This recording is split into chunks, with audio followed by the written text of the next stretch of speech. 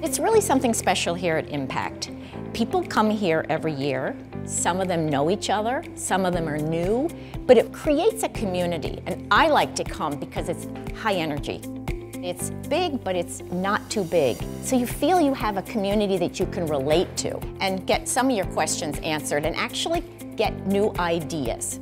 My favorite part of it is the beginning. People are coming in, they're streaming in, excited, anticipating, and we all go in and we hear the unveiling of the human capital trends. And this year, they were something that people could really relate to in terms of the human element. And lots of people afterward came up to me and said, I felt that.